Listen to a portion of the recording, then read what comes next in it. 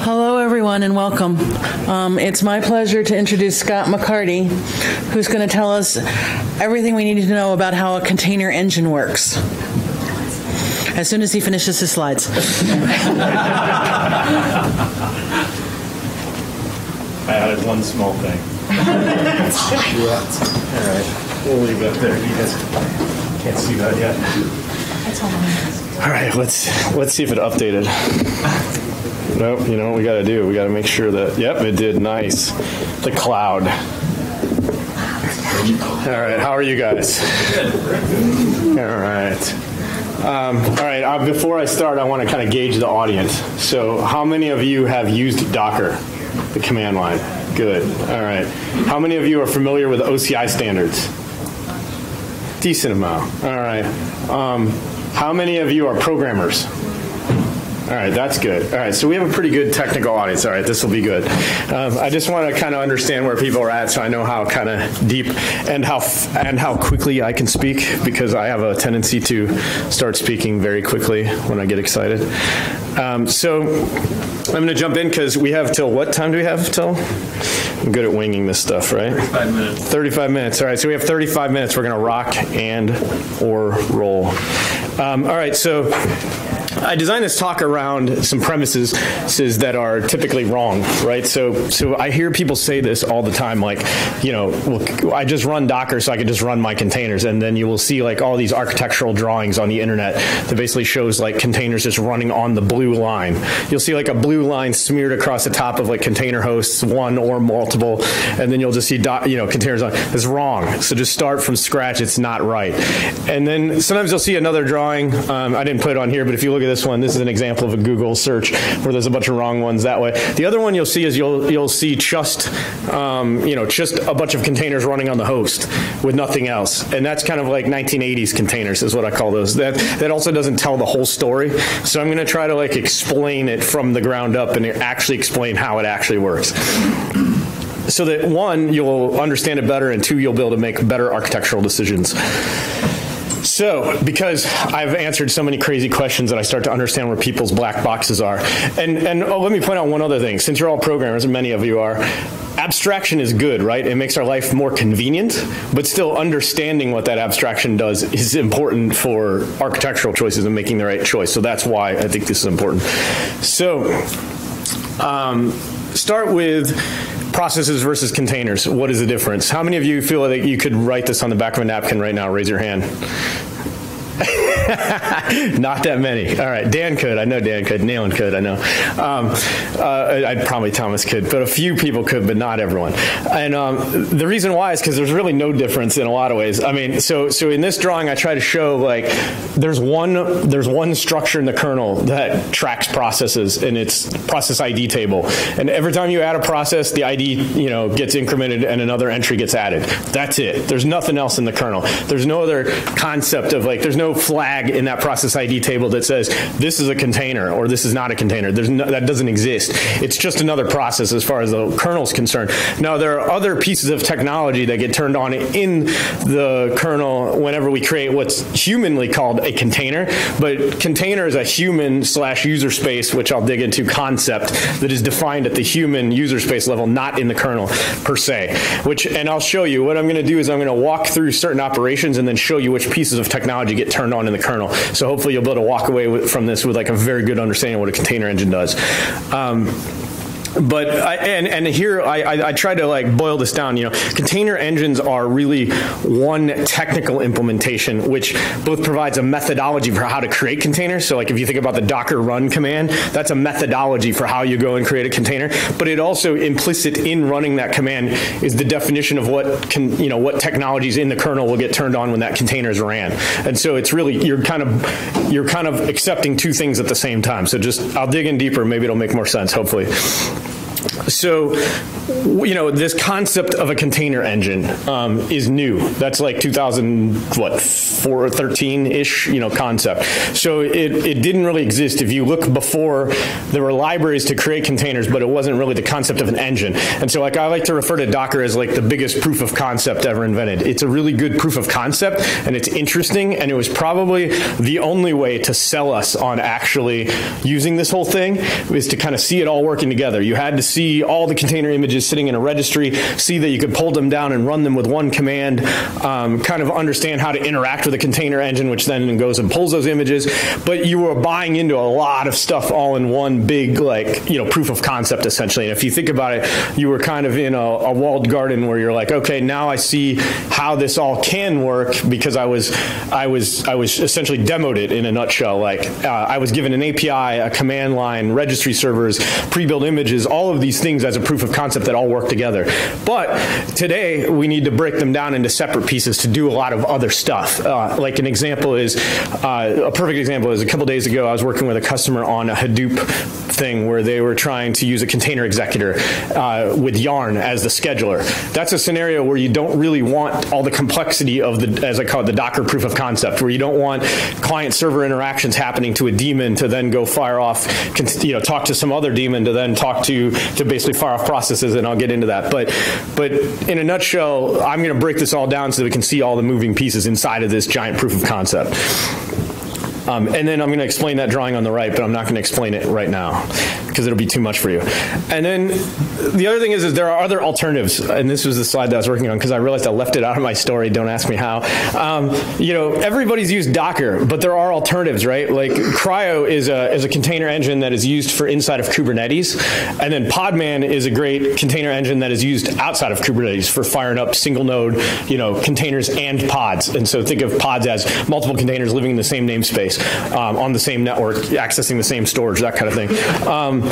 But I'll dig into kind of how, but this talk is actually going to dig into generally how all container engines work, what they all do, what they have in common, and essentially kind of understanding the nuts and bolts of what's going on underneath.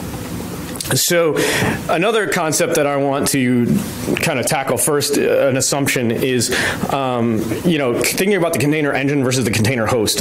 If you really think about it, the container host is the container engine because there's all these things that you need to think about. And when you think about it, especially in the context of Kubernetes, I think about the container host as the thing, not the container engine. I don't really want to swap out the container engine because it's literally like changing an engine once the car's been shipped. There's a lot of engineering that goes into putting that together. You don't swap a Ford engine into a Chevy car after it's been shipped. That doesn't make sense. And I'll dig in a little bit why, and the last slide in particular kind of highlights where it goes beyond just the container engine and into the kubelet and things like that. And pieces in the kubelet actually talk to the kernel. And so there's actually a wider ecosystem of software that's talking to the kernel, not just the container engine. So that's the one last assumption I want to tackle. And then a short commercial break, and I will also include Urvashi's talk in this, but although I didn't look up when it is, but there's another talk that goes deeper into Podman tomorrow by Urvashi and someone else. Dan, who else is it? Nailin? I don't know who. Sally O'Malley. So check that out if you want to dig deeper into the specifics of Podman as another container engine. And then tomorrow I will be digging into the container standards around, essentially what makes all this work and why we can have 3 different container engines, and they're not guaranteed to work, because nothing in technology is guaranteed to work, but the reasons why this will work. So long story short, I won't dig deeply into that because it's too much to cover in one talk, but I wanted to at least kind of do a commercial. Oh yeah, by the way, my Twitter handle, I'll shamelessly plug myself, is at the bottom of every slide, so you're welcome to follow me. All right, that was a bad joke, sorry. All right, so this is the main drawing that we're going to tackle. So we're going to look at all these different components within, and we're going to kind of walk through. This is what most people that raise their hand, actually let me ask another one. How many of you used Podman? How many of you used CRI-O? All right, so this is good. So I start here because I think most people have used Docker and they kind of understand. Even though a lot of people have used Docker, though, they don't necessarily always understand what's happening under the covers. And so I kind of show here, it's not just Docker, right? It's container Docker talks to container talks to runc, which then talks to the kernel to fire up containers. And at some point, all of these technologies get turned on in the kernel. And so if you really think about it, it's the kernel, runc, Docker, kubelet, this whole stack. So if there's some feature that you turn on when you're like scheduling something in Kubernetes, say it's like a privileged container. Privileged container, if you're telling the security context to run on, privileged, you think about it, that has to be supported from the master API in Kubernetes to the kubelet, from the kubelet to the engine, from the engine to runc, and then runc to the, to the kernel. And whenever you make changes to an API and you add a new command line flag, for example, it has to be supported all the way down that stack. And so really, we like to think about the whole host as the container engine, because if any one of these doesn't support something, it pretty much doesn't work. And then here's a simplified drawing, I joke. So here's CRI-O. So I asked if anybody had used CRI-O. Well, you wouldn't really notice it in the bigger context of things, probably in like a Kubernetes environment, because it just gets rid of a box. So we get rid of that box. So we get rid of containerd and Docker, and we merge them into a single container engine that understands a protocol called CRI, so that the kubelet can talk to the CRI-O daemon, and then the CRI-O daemon calls runc, which then talks to the kernel, and then you go on. But it's simplified stack a bit. So if you haven't checked it out and you're running how many of you are running Kubernetes? So not that many yet. All right, so that's good. Well, yeah, those people that raise their hand, go check out CRI-O. All right, so I tackle this because I think it's been lost in the ages. How many of you understand the difference between user space and kernel space? A decent amount. All right, that's good. This makes me feel good about life. A lot of the times I've done this in a crowd and like one person raises their hand. I had one time there was like 300 people at a startup conference and like one dude raised his hand, and I was like, "What do you do?" And he's like, "I teach operating systems." I was like, "Oh," I was like, "All right, we're done here." And so then I was whiteboarding stuff on the wall, showing people stuff. All right, but in a nutshell, the pieces we're going to tackle, like kind of the container engine lives in user space, right? And anything that it does, it needs to call into the kernel to make that happen. So in a nutshell, think of a system call as a special function that the kernel handles, as opposed to other user space code that you wrote yourself handling. So like sometimes you write your own functions, but many times, like people, if you do a file open, you didn't implement the file open that goes and like, goes to the VFS layer and the VFS layer driver that then talks to XFS and blah, blah. You relied on somebody else to do all that, and all the role-based access controls that are in play there to do all that. That's all handled by the kernel for you, so that you don't have to do that stuff. That's all a system call is. So now let's talk about how like Linux processes are created. So the two most common functions or system calls that you would use are fork and exec. And so like if you've ever done a system command in Python or Perl or Ruby or whatever, like you're essentially doing an exec or a fork there. You're basically firing off another sub-process that goes and does some work, which I've done nasty stuff like that in Python, where I call out to bash and I do all kinds of nasty stuff in bash because I'm lazy. And then it comes back and then I get the results. Essentially fork and exec are the two main ones. And so in this example, I show the user shell. You type a command into bash. Bash forks or execs, typically execs. And like, so if you run a top command, or a PS, like it execs into PS and then returns. And so like everybody kind of understands that's how you run a process in bash, basically. And in that scenario, you turn on some pieces of technology, right? You have access to the TCP stack. You have access to the VFS layer, XFS. You can like write files. You can read from files, in bash. You kind of understand all that, right? Like, so that's a regular process. And then here's what I would argue is the magical place where it becomes kind of a container, or the piece that one of the foundational technologies that really allowed the Docker thing to happen, essentially, is the clone syscall. So there's another system call called clone, and it's a special version of fork. And in that clone syscall, you pass it a bunch of other flags, which honestly most people are not used to doing. But each of the, you essentially pass it what everyone's probably heard of namespaces. So namespaces are like the host name, the net, the net namespace, the process ID namespace. There's all these sort of virtualized data structures that can get created when you fire off this sub-process. And essentially what you're doing is carving off, just like virtualization, carving off like a sort of little piece of the kernel, a copy or a reference to these, the actual global namespaces. Like, so if you think about the process ID, you can create a separate process ID table that's virtualized, but it still points back to the global process ID table. And so like process ID 1 in the container might be process ID 527 outside the container. And so even when these things are virtualized, there's still a real representation of them in the kernel. Hopefully, does that make sense to everyone? All right. So then here's what it looks like, right? So when you do with a regular exec VE syscall, a process ID gets added to the global, namespace. It uses whatever UIDs and GIDs are in etc password. The net will be the same as the host. So we're all used to running like Apache on a host, right? And it uses the global, namespace for all this stuff. So essentially, like, it's just normal. That's running a process in a normal way. Then if you run it in a namespace, so like I do this here, if you, instead of catting etc hosts up there, you do it inside of a Docker container, you're going to do it in a virtualized place, right? So the process IDs are going to be virtualized. The UID, GID can be virtualized. The net can be virtualized, although it doesn't have to be. Each of these is optional because these are optional things that get passed to the clone syscall. And so this is kind of the first step where you go, okay, now I kind of get to understand what a container is. This is the first step in the definition of like what a container is. And then I think it's useful to take a look at this, because this is two different containerized processes running in two different namespaces. But I think it's important to notice that when you do something like the mount namespace, it's still relying on these drivers in the kernel. So like the virtual file system layer, XFS driver, the block driver that like reaches out to say an iSCSI volume or to a fiber channel volume or something like that. Those are not virtualized, right? Those are shared code. So like as soon as you can do a file open inside the container, it's still relying on all those underlying subsystems in the kernel to go do the standard work it does, and those are not namespaced.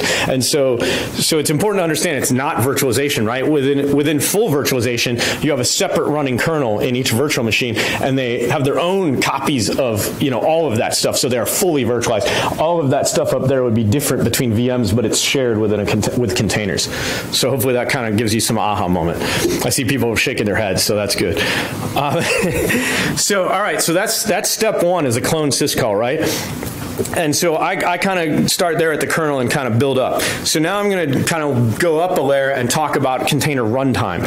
So again, I won't dig deep, but the Open Containers Initiative defines what a container runtime is, and it's an open standard.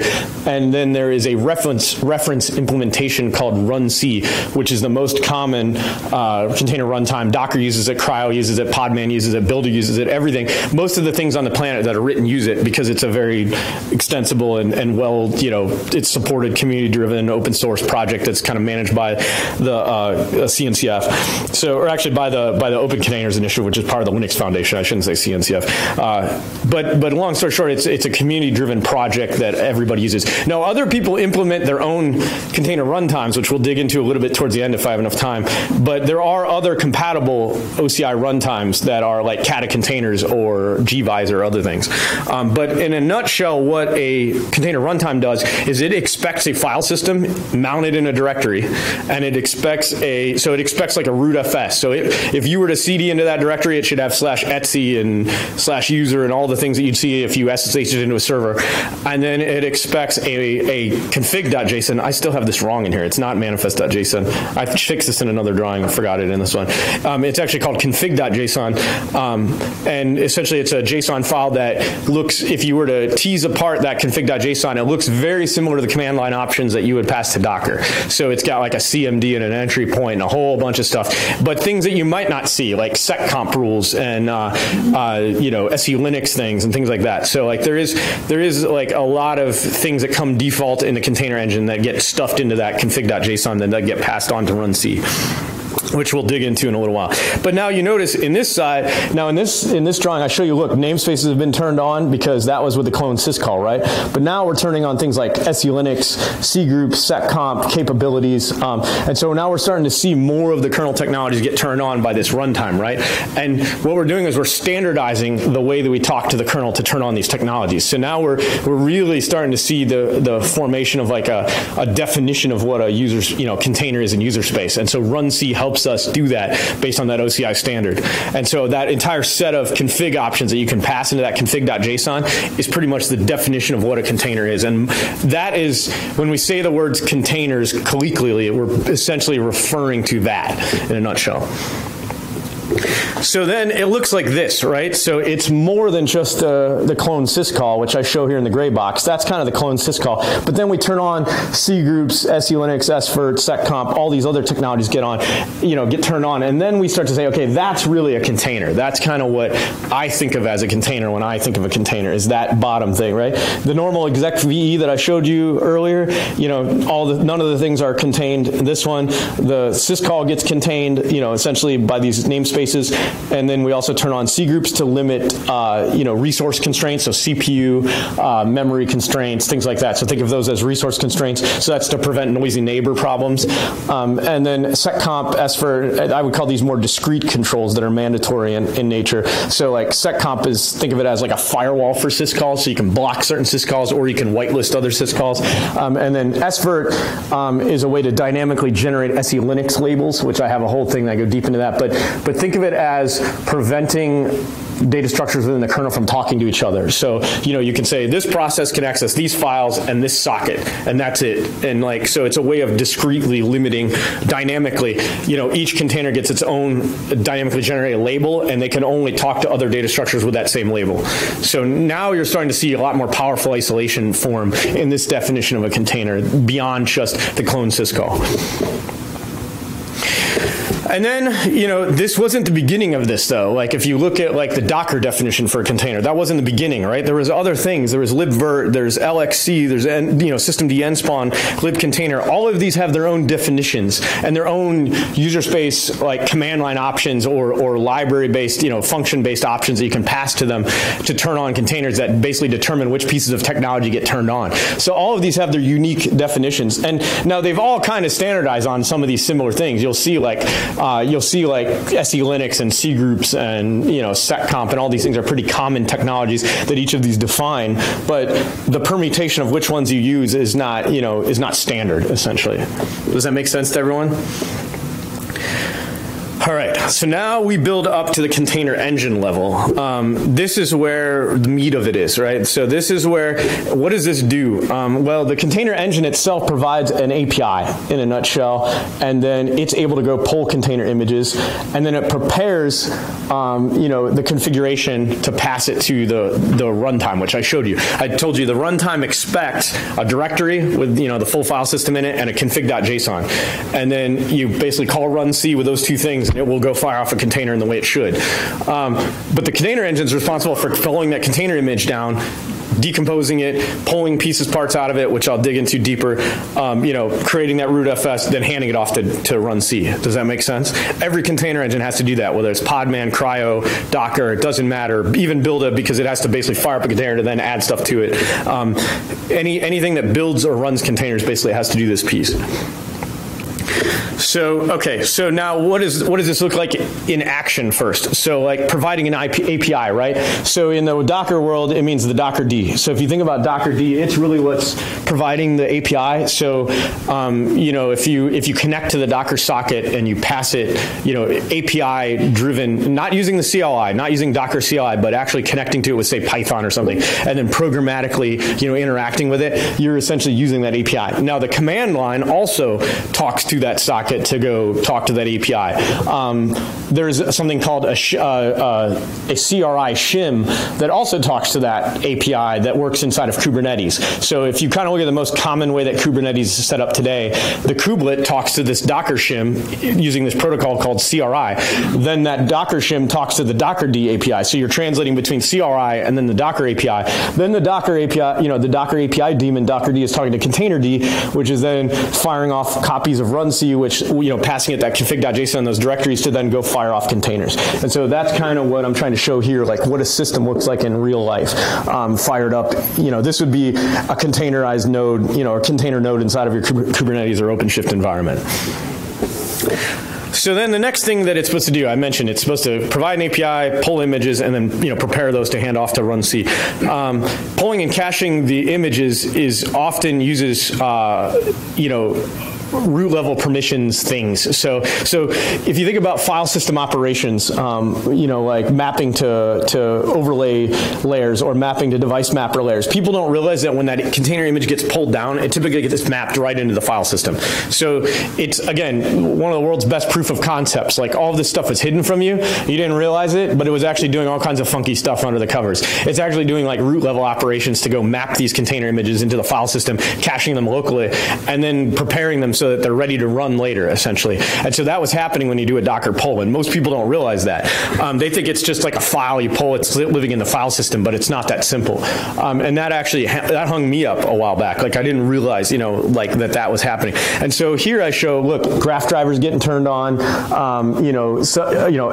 overlay is getting turned on. So you're seeing that like this file system caching layer operation is actually using things in the kernel to actually, decompose and map those container image layers to file system layers. And then, then preparing the storage for runtime. So this is kind of the second phase of that, right? Once we've cached the container image locally and it's mapped to these file system layers, be them device mapper or overlay 2, this thing called a graph driver is what does that. But then we also have to prepare for, in this example on the left, I show MySQL because it's something that everybody should understand. If you run a container in read-only mode, that cow layer that I show there will not be there. But if you don't run it in read-only mode, which most people don't run it in read-only mode, that cow layer will be there, and that cow layer is what handles if you say echo, hello world into /etc hello. Like it doesn't fail in a container, right? Like all of you have gotten into Docker and played around and interacted with it in a shell. You can write files, it seems normal, but really what's happening is you're writing stuff into that cow layer, and when you Docker kill, and you're basically that cow layer just sits there on disk, and then when you do a Docker RM, it deletes that cow layer. But then if you do a Docker commit, it commits that cow layer as another layer to that image layer and then maps it into the file system, and then you can then becomes part of the container image if you want, and then you can ship it back off. But a lot of people don't realize that's happening. And I've had, for example, questions where people were, I have an anecdote that I love to talk about with this one, where a guy came up to me at a conference and said, well, we're building Yocto Linux in a Docker container and it's super slow. And he's like, why? And I'm like, are you bind mounting the data, through to like a layer? And they're like, no, we're just building it in the container. And I'm like, well, if you're compiling a Linux distribution, which has everyone here compiled a kernel, or at least how many people compile kernels anymore? Raise your hand if you've done it. All right, so enough people have done it that you understand. There's a ton of file system operations, right? When you compile a Linux kernel, and there's all kinds of, metadata changes and things like that. So it's a slow operation when you're building a Linux distro. So they were doing it in the cow layer. So like every single one of those file system operations was basically writing new data and doing it in a cow layer. So of course it was slow. So I'm like, well, do it in a VFS layer. You could do it on iSCSI, it'll be faster than doing it in this cow layer, even though it's a local disk. And so long story short, they did, and it was faster. But if you don't understand that this is happening, because it's, again, a black box, you won't know what to do. You'll just do it wrong because you're like, oh, it just, I don't know, magically handles it for you. But it doesn't know until you pass a volume into a container engine to tell it, hey, bind mount this thing externally. Like put var libmysql on an external thing. Put /var Yocto or wherever the heck it builds. I don't even know where it builds, where it builds at. But put the build root for that kernel and for that entire Linux distro, because it's actually beyond, it's beyond just building a kernel. It's building a whole distro. So it's laying out the file system, setting all the permissions, doing all the things that a file system, if you've ever done Gentoo, you kind of get a feel for this. But, building a Linux distro is doing a lot of things. And you don't want to do that in a cow layer because it's going to be super slow. All right, so now that I've ranted about that, hopefully all of you will use bind mounts from now on. And then just run, the other thing I say is just run it in -- read only, then you can never have this problem. If it fails, you'll know that you need a bind mount. All right, so now digging deep into, essentially the container engine quickly. So if you think about what a container engine does, it takes CLI options from a user, often through that API. It combines those with defaults that are set up in that container image, and then it adds them to, defaults that are in the container engine. And then it creates that config.json, which I mentioned. It creates a rootfs from all of the layers in the container image, plus a cow layer. So, it adds a cow layer, and then it basically fires up that container. And so if you think about the directory that gets passed to runc, it's got a cow layer on top so that you can write stuff into it, so it seems writable even though it's not. And then it's got a conglomeration of all the user, I'd say defaults that come in the image, overridden, and then defaults in the container engine, and then finally overridden by user options. So, right, you could tell it to, so the default, for example, if you run a container in Docker, it's not -- privileged, but it's not -- read only either. So if you, as a user, you tell it, -- privileged and -- read only, which I think you can do, I've never tried that actually, it would override a whole ton of things that are in the container image and in the container engine. It would disable SE Linux, it would disable net namespace, it would disable all these things. And so you essentially think about the user has a lot of control over a lot of these different options of how that config.json is going to get built and then ran. Does that make sense to everyone? Because this is the money. All right, and then I make it more complex. So I realized that as I was explaining this to people, I had left out actually CNI. And CNI does a similar thing for network, right? So there's a CNI config blob that gets generated that's actually quite similar. So if you think about what network you connect to or what ports you map, things like that, there are some defaults that come in the container image. There's some that come default in the container engine, and then there are some that are overridden by the user. And so if you think about networks, really very similar, except that we pass it off to CNI to go do that. And then there are these binaries called CNI plugins, and those CNI plugins expect environment variables and a config blob to be passed to them, and then they know how to go configure, again, in the Linux kernel, these CNI plugins talk to the Linux kernel to configure the network in that network namespace. Does that make sense to everybody? It's a separate program that does it. runc doesn't do that piece of it. That's where the CNI plugins come in. And so there's really a couple different binaries that are working together to create a container. So does that make, because this one's pretty much the full money. All right. So, and then as a kind of a final, I mentioned, and then in this one I show that that's kind of a separate thing, but like I did, So I wanted to show in this last one, see how I turn on IP tables, the final frontier. I do a demo here where I show, like, in Kubernetes, if you scale a pod, from like one, or if you scale from one pod to like 10 pods, you'll see it go from 13 IP tables rules to like 40. And then if you scale it up to 100, it'll be like 400. And then if you scale it back down to 1, it goes back down to 13. And you're like, that is a ton of beating on the Linux kernel. Like adding and removing IP tables. And then also, if you've ever had some real world experience with this, if you run a production node for a while, you will see nasty stuff happen to like the IP tables config, because it just gets it gets beat on really bad. And so this is kind of my final argument for, like, you should really treat the entire host as the node in an orchestrated environment, because they're all, even the kubelet beats on directly for the service layer. Is everyone familiar with the service layer in Kubernetes? So like, the service layer is essentially a way to give a name to a pod. Essentially it does net pod. And the way it does that is it adds IP tables rules locally. So it feels like magic when you just access the name. You're like, oh, this is cool. It just works. You don't know whether it's doing DNS or what it's doing, but it's actually doing a ton of IP tables, redirects, essentially, magic and IP tables to make, like, so if you have 10 pods, you can just access all 10 pods by one name and they get round robined or balanced however, but it looks like magic to you. Well, the way it's doing that is it's going and beating on IP tables to go add a bunch of rules quickly. And then when you scale down, it's beating on IP tables again to delete all those rules. And so people don't realize that. And so that's why I emphasize that really the kernel is a really important piece of thinking when you think about the container host. All right. I don't know that I have time to do justice to the bonus information because we are at 31 minutes, but I think I may break for questions and then hold on this and let people approach me if they want to know. But I will say these were the 3 things I was going to go into in bonus because I think, and I want to at least break out my joke. Kubevert is not really one of these things, but I know that your brain wants to know it, so that's why I added it. But in a nutshell, I kind of dig into each of these and kind of show what they are too, but there's no way I can do that in 3 minutes because these are even more complex. But with that, I will break for questions. So any questions on all this? I know that was a lot. I think it was a lot. Was it a lot?